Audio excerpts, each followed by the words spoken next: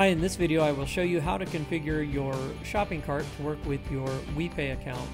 To do that, first let's create a WebStarts website, and I can do that by clicking on the design that I want to use for my shopping cart, and then I'm going to create something called WePay Test 4 as my email address just for this demonstration. Click continue, and then I will say WePay Test 4, click continue again, and now I've created a WebStarts account.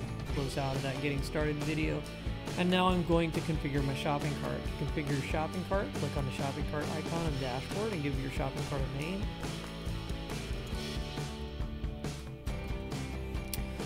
Talk about the product you're selling.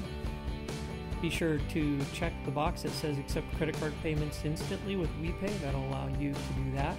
And then you can choose to either add your first product or click finish. I'm going to click finish. And what's going to happen is an email is going to be sent to my email address that I will need to confirm, and then I'll need to create a password and log into my WePay account and confirm my identity as well as link a bank account.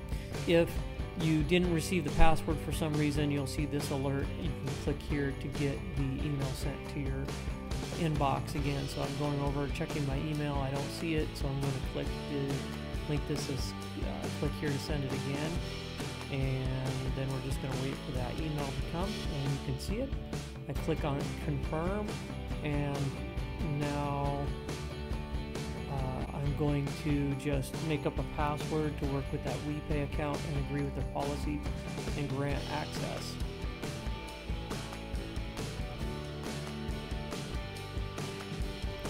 For some reason, WePay is thinking that I don't have my cookies enabled. I'm not sure why this is the case, but there we go. Now it took it.